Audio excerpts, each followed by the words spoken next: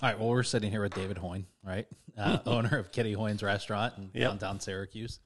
And we were just saying you've been in business coming on 22nd year. Yep. So it's a huge, it's a big deal. I mean, to have a restaurant, any business, especially a restaurant that's open for that many years, I'm sure most people would say successfully. I don't know how you feel if that's successfully or not, but you're still there, so that's pretty good. Yep. Everybody has their own idea of what success is. Sure. And that's a very big deal in this town, especially. I mean, with how many restaurants open and close every single day, especially now, but to have a place that's been open and established and so loved in this community is a very big deal. Yeah, and, we got to thank our customers, obviously. Without them, we don't have anything, So we're just happy that doors are open, lights are on still, right in the middle of COVID here as we get down into December. So Yeah. I mean, this is just such a great community. I think, growing up in a small town back in Ireland, I think builds that sense for you. Mm-hmm. So, my family, Cindy's family, are very much so community orientated and everything else. And I just feel that if you're solid on that, well, then I think people will continue if you have a good quality product, good offerings and change maybe with the times, but not necessarily, go fully into that. You have to stay true to who you are. And I think, that's the genuine hospitality. I think of Kitty Hoyne's, it's named after my mom. So even though she is above, I mean, I always think of her, Yeah. and Cindy's parents also, because, without them, we wouldn't have had this opportunity either. So, we have been lucky. We're a pub restaurant, I suppose, and an Irish pub restaurant, which is probably, people's idea of food. And it's probably just, basic stuff, whatever, So we always fight that battle. Mm-hmm. But our chef, Damien, has been with us came 6 months after we opened. Wow. Still with us, He has raised his family here, does a great job for us. So our food is a big part of us, We're maybe half and half. And, through these times, obviously it's tough in the COVID world to compete carry-out wise, especially, it's, fish and chips doesn't travel the greatest. So we're almost waiting for the person to come, do the fish, box it, and tell them to eat it as quick as they can. But it's one of our biggest selling items. But but it's a matter of just Syracuse is a great community, so that's why we are still here. Yeah, we do get involved in as many things as we possibly can, help out as many people as we possibly can. Yeah, I mean, the charity work that Kitty Hoyne's is known for participating in and with in Syracuse. I mean, you have the St. Baldrick's fundraiser every single year, and I mean, you guys raise tens of thousands of dollars for that. Yeah, I think we're almost over 5 million. Wow. The Syracuse area is through Kitty Hoyne's. I mean, even this year we were supposed to have our event. Don't get me on the right date. March 26th, 27th. Obviously, everything was shut down, and the community still raised over $300,000 through Kitty Hoyne's St. Baldrick's. So wow. Yeah, that's amazing. So it's items like that just astound me. It was a novel idea 14 years ago about shaving heads and raising money to find a cure for children's cancer, and it just took off. Wow. Yep. Yeah. So the restaurant, almost 22 years. Yep. What made you want to open up a Irish pub / restaurant in Syracuse? I guess I got to go back to home, Grew up in Ireland, obviously. Left in 1985 when I was 22. Moved over to Washington, D.C. We didn't have a restaurant back home, but we had a small family-run business. It was a town of 1,500 people. So it was a hardware store, grocery, bar and undertaking business. So it was a little bit of everything. Awesome. From start to finish. And, customer service, obviously, I grew up, I am the youngest of 5 boys. Yeah. The kitchen table was just a hub of everyone worked in the business. So, the conversations went wherever. Mm-hmm. So from an early age, it was about customer service. So I think that certainly stands to me, Did your parents open that business, or was it? They did. Actually, my dad's father actually opened the business. Tragically, he died. The first shop was burned down in 1950. My grandfather, who I actually never met, died in the fire, and then they rebuilt it. And out of that business, also, my dad's brother started was the first one in Ireland to manufacture oil-fired radiators. Oh, wow. He was the first one on that, so entrepreneurship was certainly within the Hoyne family. And and then my brother started off their own businesses also, from plumbing supplies to logistics, different things. So there was a lot going on. Some days, like, we were kind of a one-stop shopping type of thing. Mm-hmm. And my first pint of Guinness wasn't a great experience for me pouring it, because I think I poured about half ahead and half kind of the black stuff, and the customer wasn't too nice about it, saying, "What the hell is this?" And I just ran out from behind the bar. So, but luckily enough, I survived. Yeah, that's great.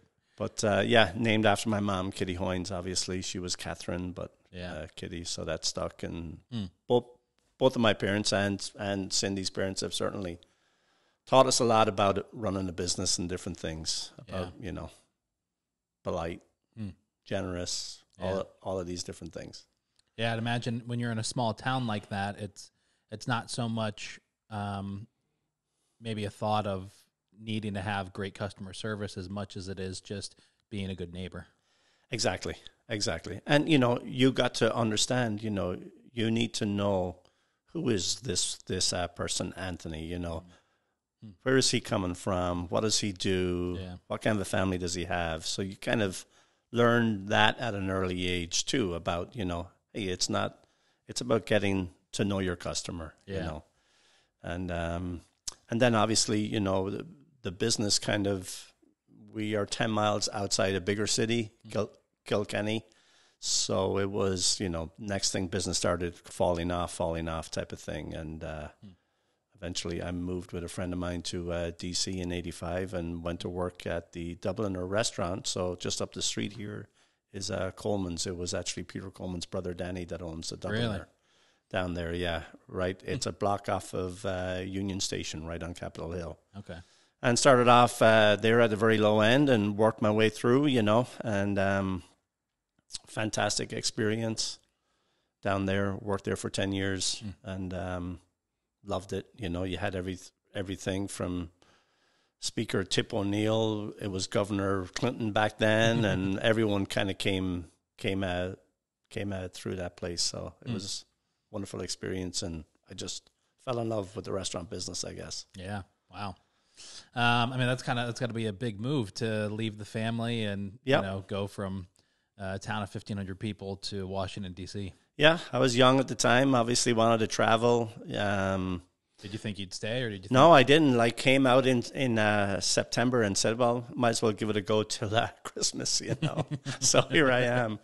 Obviously, meeting my wife Cindy had a lot to do with that. Met her after a year, so we got married then in 91, and we actually moved back to Ireland for a year. So it was great for her to see where I grew up and everything else, and then I actually didn't settle down in Ireland. Plus, the Irish economy wasn't doing very well back then, so came back out to DC. So that was the early 90s. That was the early 90s.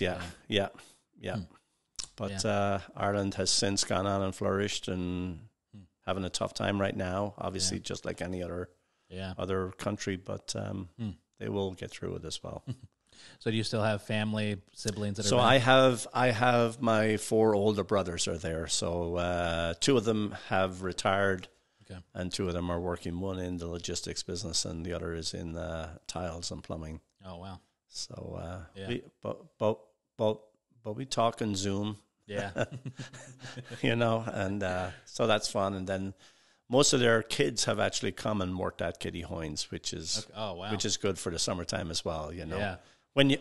when they could come and kind of do that on their vacation visa type of thing, but Yeah. now it's a lot tougher. But I think there's only one of them that actually hasn't. Okay. That's pretty cool. Yeah. Yeah. Yeah, so family is big for us, obviously, and Cindy's family is big as well. So Yeah. it was, and that's how we kind of run our business as well. It is a family-owned, family-run, Yeah. and we feel that our staff are family with us as well. That's great. Some people, they don't get it, you know, but they figure that out after a while if it's not a good fit for them, you know. But Yeah. it is like a family for sure. Yeah, that's really important. I'm seeing that a lot more, and you kind of see those restaurants, especially with everything going on, that have those kind of roots established for their staff. I mean, I work for a restaurant in town that, I mean, they've had staff that have been with them for 20, 30 years, and it's pretty amazing. I'm in like the group text with everybody. Right. It's Nice. pretty, yeah, it's amazing to see all of them just connect and Yeah. know everything about the other's family and all that kind of stuff. It's pretty wild to see. Even more so now, COVID times for sure. You know, you just value everything. You know, you value a job, you value your life, you know, your freedoms, everything. You know, so it's and then without somebody being actually beside you, helping you or looking out for them. Yeah. You know, it has brought it home. I think a lot more that, you know, people are the most valuable commodity right now. Yeah, for sure.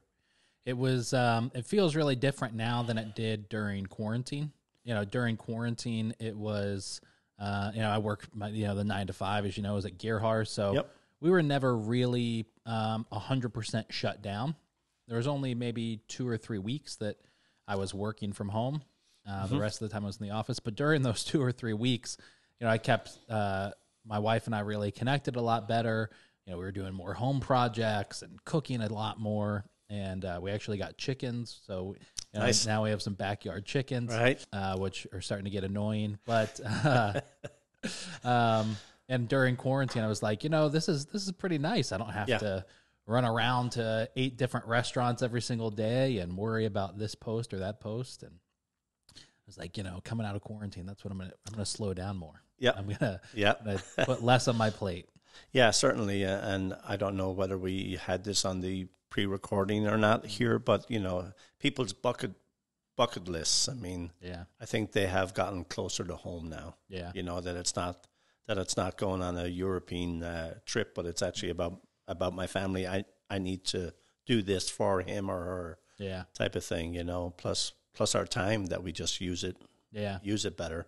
Yeah. Habits have been formed certainly during this whole quarantine and shutdown and different things. So it's how we come out of it. I think we will be stronger for sure. Yeah. You know, but we'll just have to wait and see, I guess. Yeah. Yeah. There's a lot of questions I have to ask you about all of that in the restaurant. Yeah. That are popping. We don't have enough time. I know. But I want to try and follow the history. So in the early '90s, married, back to Ireland for a year, and then you were living in Washington D.C. That's where you met your wife. Yep. And is that where you were living when you decided to go back to Ireland? Yes. Yep. So moved straight to D.C., lived in Virginia, Alexandria, just over the Potomac. Yeah. I was going to say, my parents were in Fairfax. Okay, yeah. They were there earlier. They would have left by then. So my dad ran the first ever franchised Pizzeria Uno in Fairfax for about a year. He was a part owner in it, actually. And then my brother was born in 81, so they may have left in like 83. Okay. Yeah. Okay. Yeah. Yeah. It just came a little bit after that. Yeah. Yeah.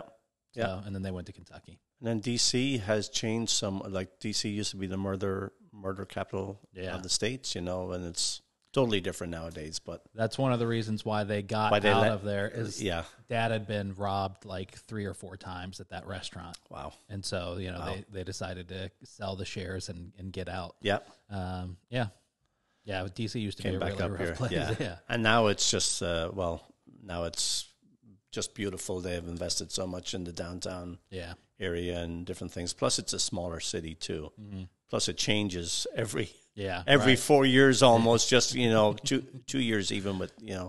with the whole federal government and political scene.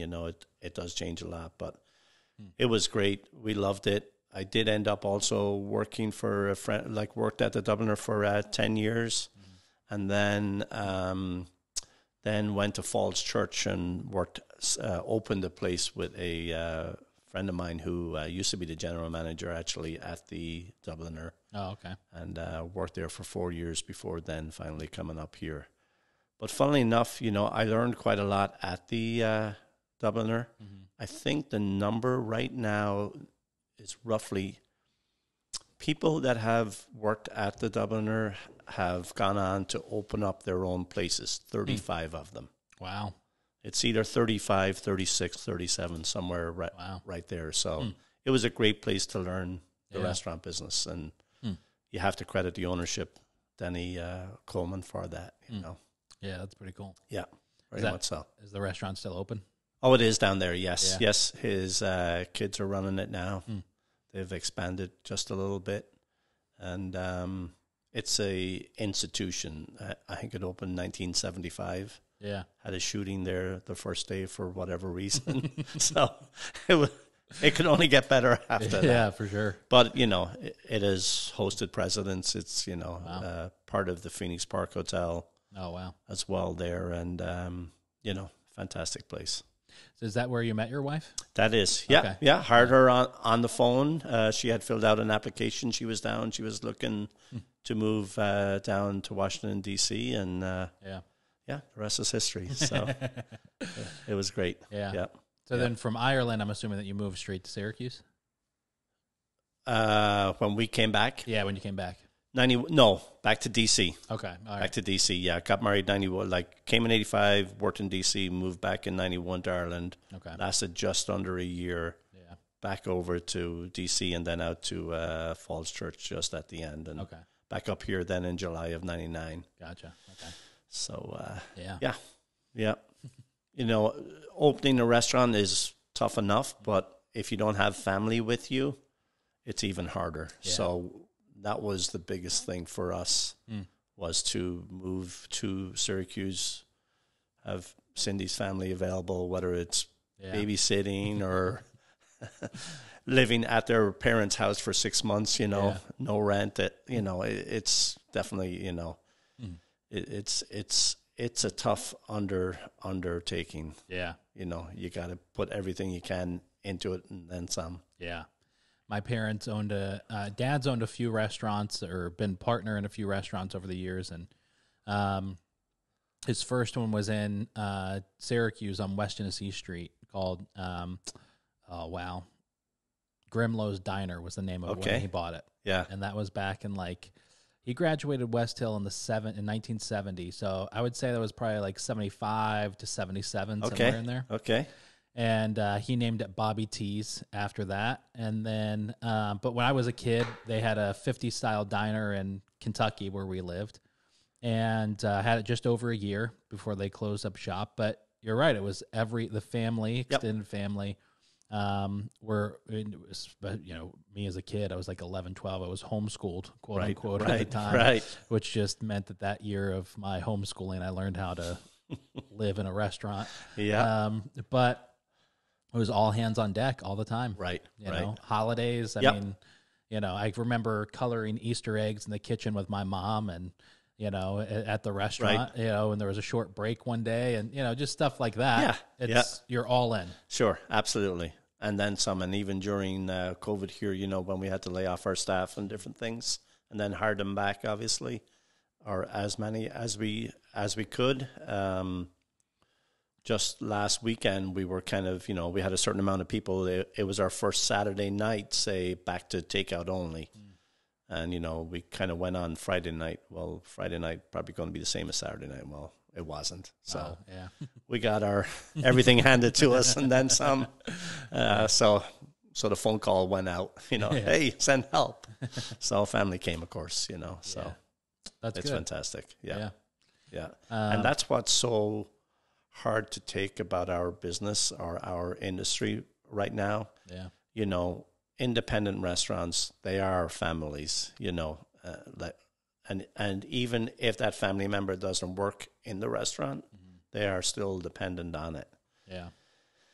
And it's ruining just families, whether it's their health or their wealth, it's a huge battle. Yeah.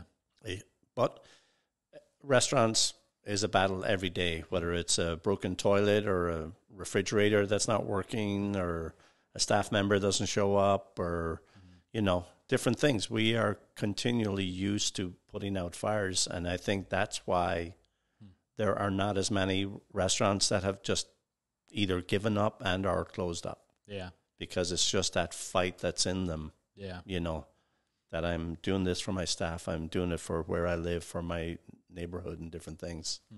It's, I think it's taken lightly. Yeah. What they do, but it's without a doubt. I mean, to even say it's kind of silly. It's like it's the hardest time that anyone has ever endured. I mean, I'm sure that there's people alive, that have, I mean, my mamaw, God rest her soul, just passed away this summer, but I mean, she was alive during the Great Depression, Right. But this is just, I talk to so many owners that, every single day Yep. that it's unbearable for them. And the hardest part is that there is no playbook. There's no answer. Right. There isn't anybody out there that says, I figured it out and this is how you can succeed or this is how you can do well. Yep. The only thing that I've seen that is doing well right now is the new places. Yep. There's 3 of them that have popped up in the last month who are just going gangbusters. Yep. And, so when I kind of figure quarantine was kind of a different story. I don't know if it was for you guys at Kitty Hoyne's, but quarantine for some restaurants was a different story because people, especially in the early days, and they're still saying it now, but in the early days of quarantine, everyone was saying, we have to support the Yep. local restaurants. They're going to go under. We have to get out there and support them. And so we had that combined with people, like it was pretty much, well, for us, it was a statewide quarantine. Right. So people were stuck. There was nothing that they could go do except for go to a park, right? Or go out to eat. Mall wasn't open. Nothing was open. Yep. And they had more money coming in. I mean, they either had less expenses or, if they were on unemployment, they were hopefully getting more money than they were used to. So everybody was spending money going out to eat. Yep. Almost all of my clients were saying that they were making more money than they had ever made before in the history of the restaurant. And some of them have been open 35, 40 years. Right. It's not the case right now. No, it's not. No, it's very much separated now. Obviously, city of Syracuse is an orange zone, parts of Solvay, parts of Lysander, I think. Can't remember where else. But, orange zone, it's only outside and carry out. Then you have a yellow zone that can be a half a mile from you, quarter mile from you, where it is indoor dining. So, that is the tough one, I think, right now. And to your point, too, there was a rally cry back in March. Let's get out there, support. Yeah. We have been lucky with our customers. As I said, we have fantastic customers. I mean, we have 5 tables outside. I never really wanted to put them out there, but I said, you know what? It's kind of, maybe it's just a message that says, hey, we're open. I don't care if it snows on them, whatever else. We're going to put them out every day, Guess what? People came. Hey, do you have a heater and different things like that? That's great. So it's people have been wonderful. Yeah, just so good. And we'll see. It's the restaurants. It's sad. Really, downtown is tough too. Obviously, just because we depend on the office business as well during the day. Yeah. It's gone pretty much for now. People working from home and different things, but we can hide and cry about it, but I am on a text chain with Bud there, and there's maybe 20 restaurants on there. People having a hard time. There's new owners. There's people that have been around for 30 years, just like you said. Yeah. And it's a different set of circumstances for everybody, but nobody wants to give up. And I think all of us kind of help one another. I have a little battle cry that I threw out last week. It's DTFO, drive the F on. And it's just, should I go left? Should I go right? Should I not be in business? Just drive the F on. We don't have anything else. We don't have any government help, federal help. Yeah. No one is advocating for us right now. Right. It's a little not enough, and it's too late now that people are getting on there, Yeah.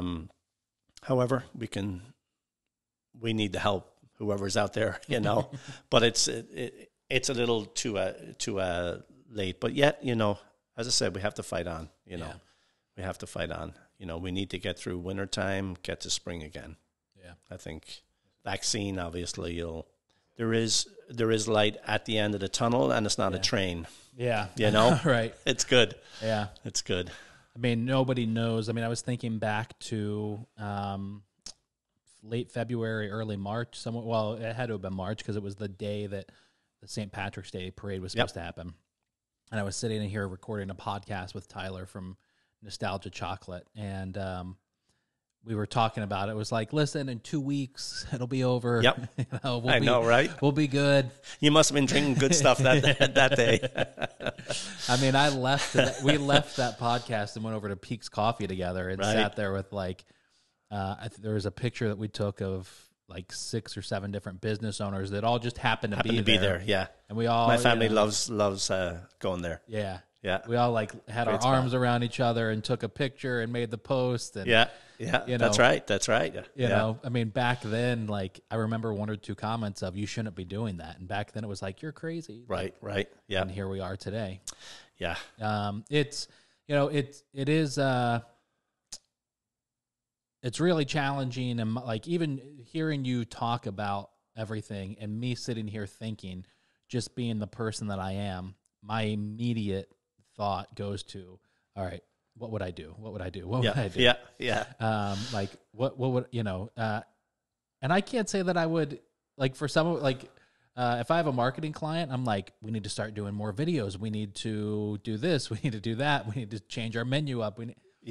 And I hope that you never do any of those things because Kitty Hoyne's is Kitty Hoyne. Well, that's it. And we have lost an awful lot, just like Ron at Shifty's was quoted in the paper just last week. Yeah. The heart and soul of Shifty's was, the live music. Yeah. People congregating together, it's the same at Kitty Hoyne's type of thing. Music was big for us, live music. Obviously, our bar is a big part of our business, and it's pretty much gone, Yeah. But so you have to pivot, which is the great word, or you have to change, you have to try and sell, I guess, whatever you can to whoever you can these days. You look at Eden, what they actually did, you just look at, different restaurants around, which I think, competition, I think, is great, and if you were just going along, running your business, and maybe somebody new didn't open up or somebody didn't have this idea, you would just sit back and think nothing was wrong or, accept what it is. But every restaurant helps everybody else right now, and that's part of that text chain, part of my neighbors down in Armory as well. Great neighbors down there, and you look and see what they're doing, and it is great. It's a great industry to be in. Maybe not the greatest model right now, but again, everything changes, As I said, we need to keep driving on as best we can, Yeah. Certain places they might pause for a little while, and that's understandable, especially with January coming, Yeah. I don't know, it's one thing for somebody who's been in it for it's not just, you don't have to have been in it for a long time. It's such a difficult industry to be in, whether you've been doing it for a year or 50, that it's beyond understandable to want to get out. During quarantine, I've said this a couple times, but during quarantine, I bought a stone, pizza stone. I've right? seen you. Yeah. Thing broke Good after stuff. like the first time. Is that right? Yeah. Yeah. And so I bought the baking steel, and I even had the founder, like the inventor of that, on the podcast, and so I was really trying to get good at making pizza. And we don't want you to do that. Right. I never got good. Don't worry. But I would post the pictures on my Instagram, and we had this family friend that would always say, she'd always comment, and she would say, "This looks amazing. You should open a restaurant." And she would say, because my grandfather and my papaw, which is that's our hillbilly version of grandpa, right? So my mom's dad, papaw was German, Irish, Scottish, and something else. And nice mix going on there. Right, yeah. And then my dad, lots of good and bad. I know. My dad's Italian and Sicilian, so I always said I had the meanest ones in my blood. But Papaw, when he was, they lived in Covington, Kentucky, which is just over the border from Cincinnati. Right. And so Papaw's dad had a bar called Burkhart's back in the day. And my Papaw was a really astounding baseball player. And he had a special tryout. I'm probably butchering the story, but he had a special tryout to play for the Cincinnati Reds. Nice. And so he was that good. Somebody scouted him and said, "We want to bring you in," And his father wouldn't let him go to the tryout because he was the only one in the family that was big enough and strong enough to carry the kegs from the basement up to behind the bar. Kidding. And so his dad said, if things go well, what are we going to do? If you make the team. Yes. Sort of a thing. Wow. That's a great story. Yeah. So this friend would always say on Instagram, "It's in your blood." Right. And it would always piss me off because I'm thinking, like, I wouldn't wish that on my worst enemy. Like, I work for people in the industry. Like, I know that, like, it is everything. Yes, it is. It's all in and then some. Would I want my daughter or son to be in this business? I think I would honestly probably have to say no. Because I just see how much time and, we are lucky. Well, right now we're open Tuesday through Saturday. Normal times we were open Monday through Saturday. So we were always closed Sunday apart from a couple of different things. That's how the previous Crown Bar was. That's how downtown was. There wasn't any Marriott Courtyard across the street from us and different things. So we kept on that model, and I think that certainly helped family life because really that should be number one, Yeah, you can't really take time off when you're in the restaurant industry. No, you can't. And but I mean, it's a good life. But would I want my kids to go into it? I think no. Find something different. But I love it. I just love. Some days things are going bad. Maybe you're back in the office looking at something, or back in the kitchen, whatever else, and it's like, the world is falling apart. Yeah. But then once you go out and chat with somebody, customer at a table or at the bar, it's like it's a whole different world. Mm-hmm. So that whole people interaction just boosts your day. It's about you might be their only good experience that day. Could have had a hard day at home before they went to work, terrible work day, and maybe they stop off at Kitty Hoyne's, and if we can give them just a little bit of, hey, I mean something in this world, it's like, oh, okay, people spoke actually to me, said hello to me. Mm-hmm. We often talk to our new staff about hospitality that it can't just be within the four walls. Like, you need to be walking down the street and say hi to a stranger. Yeah. Because that might be their only time for somebody to talk to them that day. Yeah. you know. So it's for that kind of nugget there, I think restaurants stand out, you know. Yeah. It doesn't sound like that's something that you picked up in an entrepreneur book or How to Run a Restaurant 101. It was just something that's kind of like it's who you are. Definitely. And I attribute that to my parents and my older brothers, obviously, you know, that I saw, you know. You can be taught something, but if you can catch something, like see actually people doing it, well, then I think it just resonates an awful lot more. And yeah, both of us grew up in that kind of environment, so I think it was easy to actually do it. You know, I mean, we are offering a experience. It's not for Irish food. Irish pub is not for everybody, but we hope that enough people do like it. You know, and it's that is what we tell our staff too. That it's not. Yes, service is very important, but it's the hospitality component that makes the difference. Yeah, because you're not going to walk into Kitty Hoyne's and no matter how bad of a day you've had, hear you yelling at the staff or anything. No. And there are some spots that you're going to go into and you're going to, you're going to hear that. That's what they make coolers for. So you can walk in there, shut the door, and let it go. You know, I do have my moments, but things kind of get to you. As I said, last week I got angry for just listening to something and just thinking about, moving forward here. And I didn't let the staff see it, but they knew I was quiet and different things. But, you just can't. I mean, because all your staff, they take their cues from you. Yeah. It's important to start off once they walk in that door that, they are with you. We have an unbreakable spirit. We're going to get through this. That, hey, Kitty Hoyne wants to continue to be open and different things. And it's we have a great team because of that, Excluding the world of COVID-19. Yep. What's been the biggest challenge for you over the last 21 years? Ooh, that's an interesting question. I mean, I just think, that's a long, and there's not many places that can do that and keep things.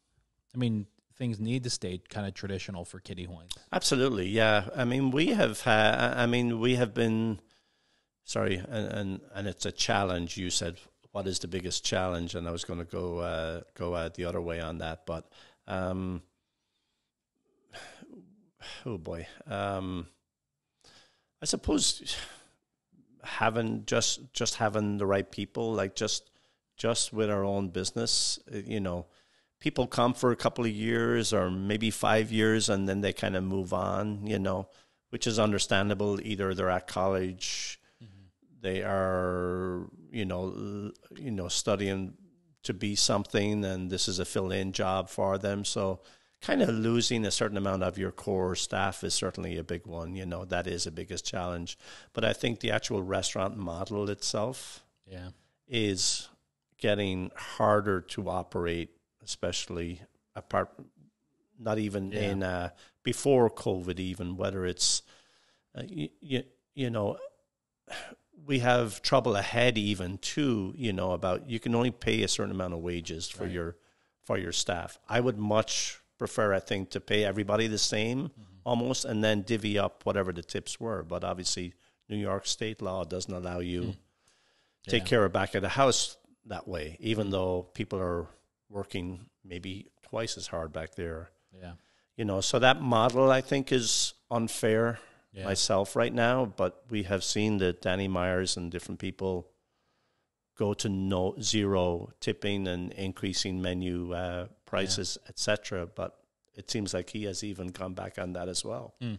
That's a tough one. So the model is kind of really, really, really tough right now. The average profit in the restaurant is 5 to 10%. Yeah, I had a restaurant on the podcast about 3 months ago, and we were talking about it was the three owners.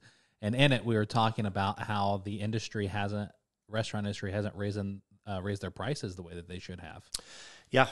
And I thought that was a great idea. Like, it is a great idea. Like, there are still places that you can go and get food for far too cheap here in town. Yes. And so we had them on the podcast, and we said that. And 2 weeks later, my wife and I went there for dinner and walked out, and I was like, "How much was dinner?" I know. That is really tough right now. Yes. And that's a well taken point, and maybe you have to make that hard actual decision and raise your prices, and you will lose people, but everything is just costing so much money now. Yeah. Take, for example, right now, and this was a shocker, but I think we were paying for a case of latex gloves, maybe, let's say there was 10 boxes of 100, so 1,000 gloves. So 10 boxes, I think maybe about $4 a box. So that was a $40 case. It's now $170. Yeah. It just doesn't make sense, the actual price gouging and different things. Yeah. And even, certain other food items, whether it's chicken sometimes and different things. I mean, it's just, yeah. Everything is definitely costing more. Yeah, the fluctuating prices. And I mean, I work with a pizzeria, and just hearing like the prices in chicken wings, I think it was Joe Crabb from OIP was saying, it's earlier during all of this, he was saying at some point you're going to have to charge a fair market price. Right. And you can't put a dollar amount on your menu for chicken wings because it keeps going up and down and up and down. Yep. And there's so many things, that have changed in this industry in this year. Yep. And it's kind of impossible to operate certain styles. Well, that's why, Anthony, right now that I feel so bad, because we are regulated from, and I always look on those regulators as partners, because if you don't, straight away you're going to it's not going to work out good for you. So whether it's your own local health department, they actually help you to open up. Yeah.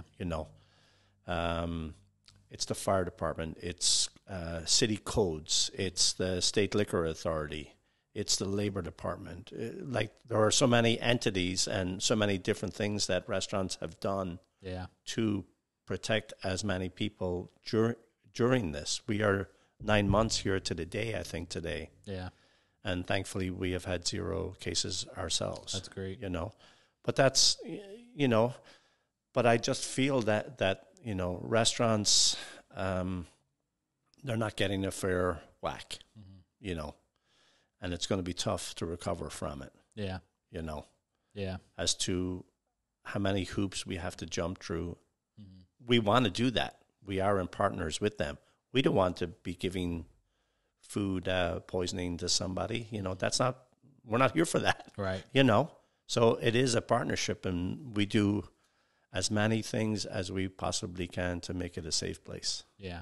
Every restaurant does. Mm-hmm.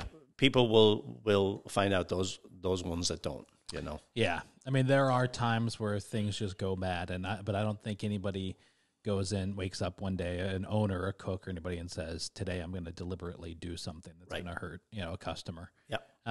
Steve Samuels and I were talking about that. It's you can't have a bad day in this industry. No. Especially if you're in the kitchen. Well, exactly. Yes. And, sometimes it happens, sometimes, we only had 10 customers today. The next day you have 210, and you got to be able to, sometimes it doesn't work out that way. Sometimes it just all comes together. It's, but. Yeah. But if you're screwing up, you got to get out there and, hey, say hello, apologies. And, I mean, it is easier. It is so hard to find customers. Yeah.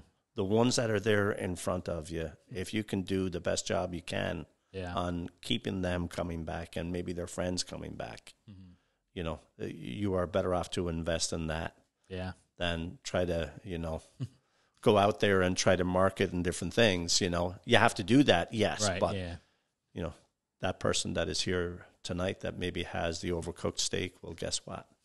We're going to buy you dinner tonight, apologies. Yeah. Something happened back there. Yeah. But you also cannot offer any excuses. Yeah. They don't want to hear that. So, again, I'm going to ask this question pre-COVID, but what has been the biggest, or what's something that you recognize that's changed a lot from, year 1 to year 20? I think people people are more foodie now. Mm-hmm. They've expanded their whole food horizon, you know. Yeah. That's the beauty about Armory Square. You can pretty much eat at Anything. 20 different places and not get the same food, Yeah. you know. Mm-hmm. Syracuse, for that matter, right? Yeah. But so I think people expect more from you. I feel now from let's say year actual one to now. You know, they want a better experience, you know. They certainly want things, seems like, quicker. I think we're all in this world where we can go to our phone and I want it now, I need it now. Yeah, I love and hate that. Yeah, I mean, absolutely. Yeah. Yeah. Dinner should be a time of sitting down and relaxing and, you know, turn the TV off and the phone off, you know. I mean, listen, I'm part of that problem as well. I mean, you know, Target just started same day delivery. Yep. I mean, I ordered something at Target today at 9 a.m. and it was delivered to me at 12. Wow. I mean, and it didn't cost me anything. Yep. And then Amazon coming. Yeah. And Amazon is the same way. I ordered something yesterday that was delivered this morning. Yep. From an Amazon truck. Wow. Like I've noticed that in Syracuse. I've seen Amazon box trucks now with their employees. So I love that exists for us. And I also hate it because I know that it's just making things worse and worse. It's making us more into ourselves, and I have to have it now, and it has to be perfect. And I'm going to throw a fit unless you know, and if it's not perfect. Right. You know, it's thinking that we're more important than we are. And I am, without a doubt, one of the worst case scenarios for Absolutely. Well, we do kind of live in a throwaway world too. You know, I got to get the new model. I got to get, you know, whatever it is, you know. Yeah. Right. Yeah. I remember going back to my parents' time, and you were talking about your grandparents. You know, after my mom died, we were clearing out the kitchen cupboards and things, you know. There was like tins of vegetables and our fruit, peaches especially, that actually had a hole in them just from the acid, like they were in the back, and, you know, teacups with actual chips out of them. She never threw anything away, you know, because that's how they, like, almost the same as now type of thing, you know. Certainly not the same, but the same kind of idea that your actual dollar needs to go further now. Yeah. You know, you value, I feel, definitely as a restaurant owner, like you value what that dollar is or how much waste you have and different things, you know. Yeah. But I also feel Amazon is great. I feel with 1,000 workers, new people. However, it's going to be a tough battle for us, especially back at the house again. Yeah, competing with the hourly wages and that nice air conditioned, brand new environment. But you know, guess what? We have to go along with it, you know, and make the most of it. Yeah, we need it here in Syracuse. You know, we need to get somewhat bigger here. Yeah. Yeah, and it's challenging for me thinking about with everything that's going on with COVID and how much restaurants are suffering right now. It's challenging for me to think about, like, in one way, it's going to sound terrible, but I know that this hard time is going to usher in a new era of creativity in, you know, most areas of life. Yep. Not just in Syracuse, but especially, you know, loving this city and this community and wanting to see it grow and thrive. You know, I know that's going to be the case here. I was on the phone because, you know, we expanded to New York State. So connecting now with restaurant owners across the state. There was a place down somewhere in the Hudson Valley, and I was on the phone with the owner. It's like a dessert place, and she was saying her husband owns a restaurant group in New York City, and he was working on Robert De Niro's new restaurant when I spoke with her earlier this year. So she said, I'd love to connect you guys, and so I jumped on a Zoom call with him, and he was asking me about Syracuse. And when we launched in July to the state, I started now all of a sudden just on Instagram branching out and following places in Rochester and Albany and Buffalo and New York City and seeing what's out there. And I was blown away at how advanced the restaurants in Buffalo and Rochester are. Not all of them, but a lot of them, you know, compared to our new hip scene. And so he was asking me about Syracuse, and I said, Syracuse is about 10 years behind Buffalo. And I said, I did say behind Buffalo. Right. And he was like, and I'm in New York, so that's like 25 years behind us. Right. So there are just things. I mean, we just got a barcade during COVID. Absolutely. And, you know, they couldn't even open, right? Because of COVID reasons. Right. That's not a Syracuse knock. But so part of me knows that, you know, I've, for the last 2 years before any of this, so, you know, 2 years ago, 3 years ago, I've been saying, which not just because I watched The Big Short too many times, a recession is coming. Like I was asking restaurant owners on the podcast for a bit, like, what are you doing to prepare for that?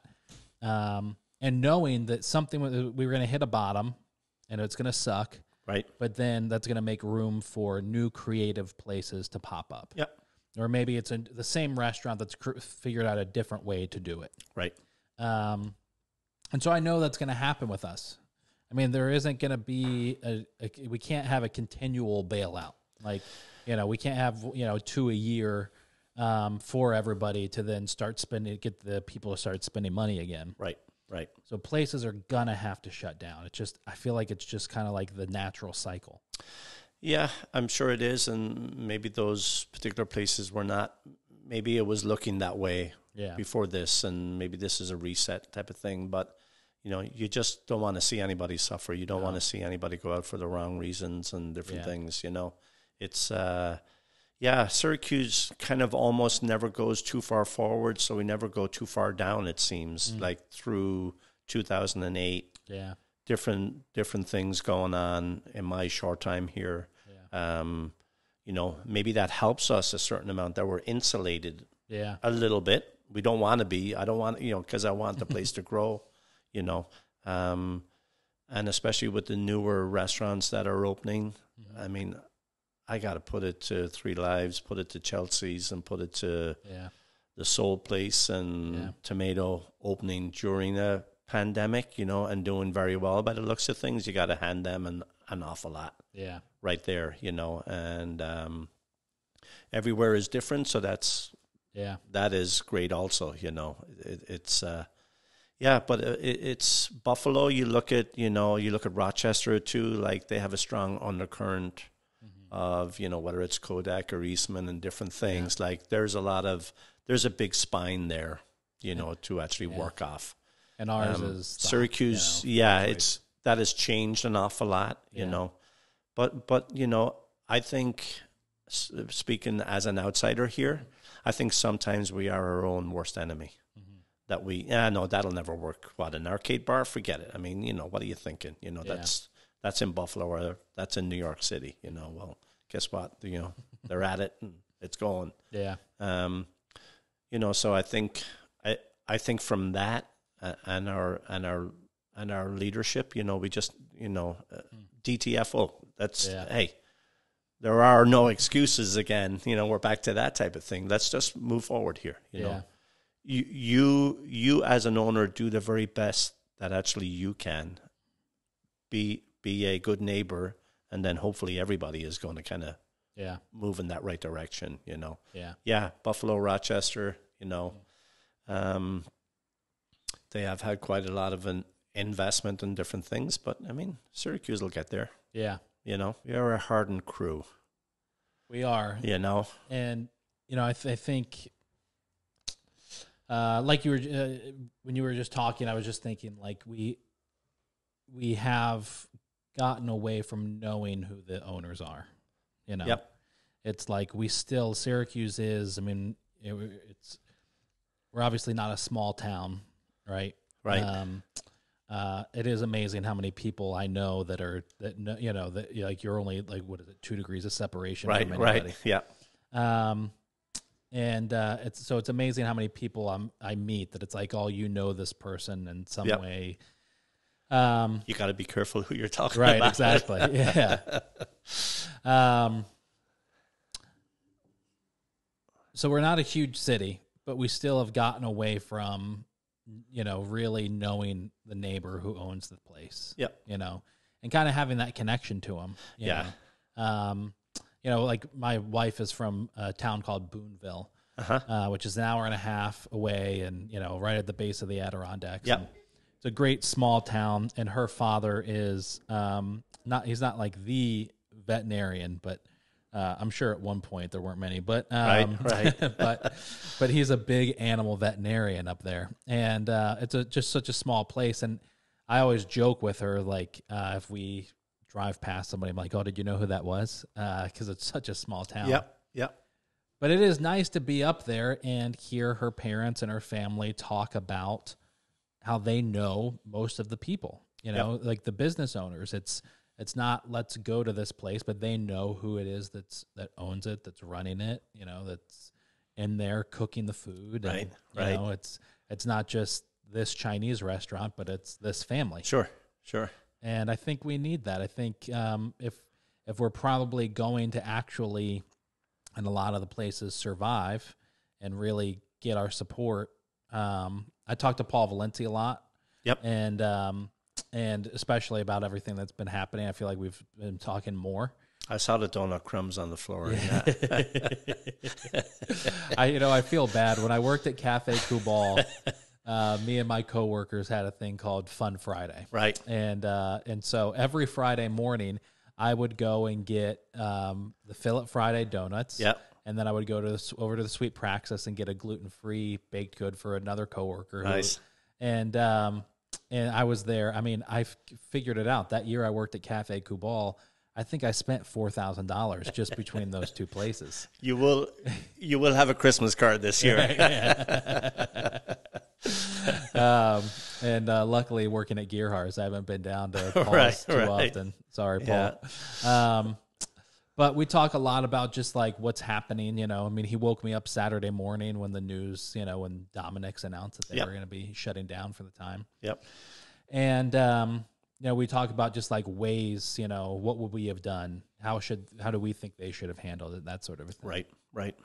And so I'm trying to figure, I've been really trying to rack my brain. Like, it's one thing, restaurants don't need to be charities. But at the same time, now, they need support of the community. And so how do we do that? How do we get the support, by and large, for locally owned restaurants without, A, lowering our prices all the time to try and get their attention, right? B, doing things that are off-brand, Yep.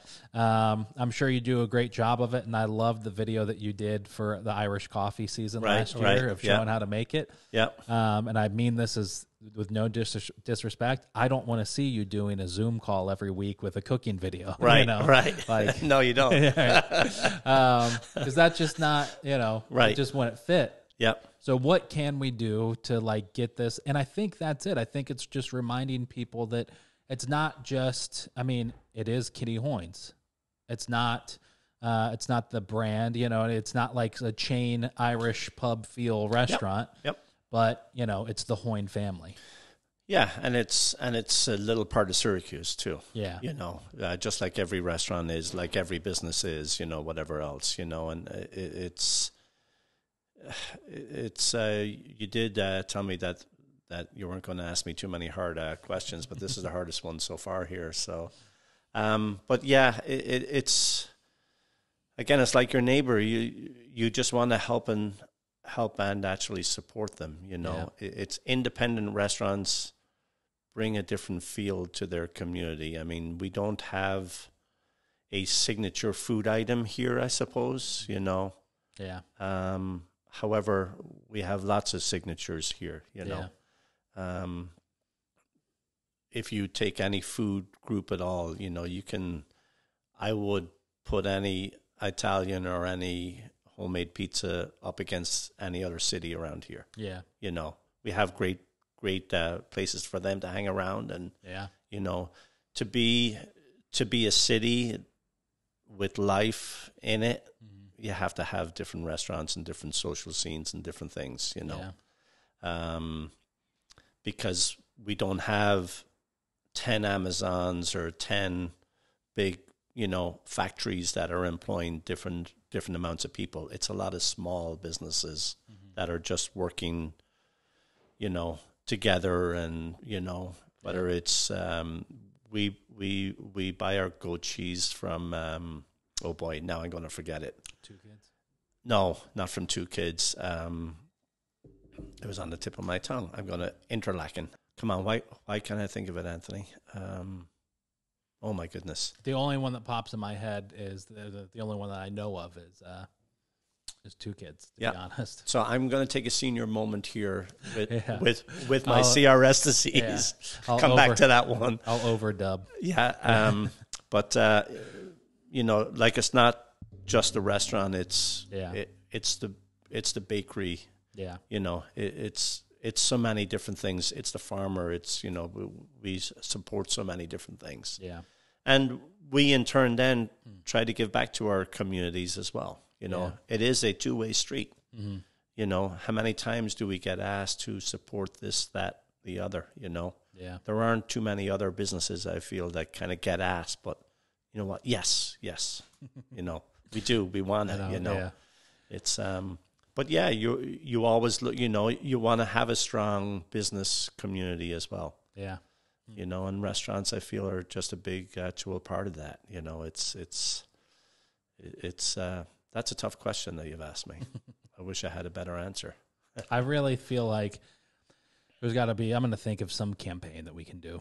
Yeah, something. Well, you have to keep trying. Whether it's the gift cert thing, whether it's just putting out different things here. Different videos and taking people's stories and different things, I mean, look at the actual new ones that have opened too. I mean, it's, everyone has a story to tell. Right.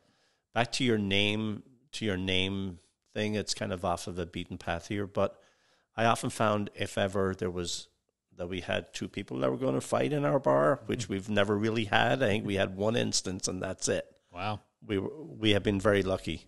But I often found that if I could come upon a situation, I would say, what is your first name?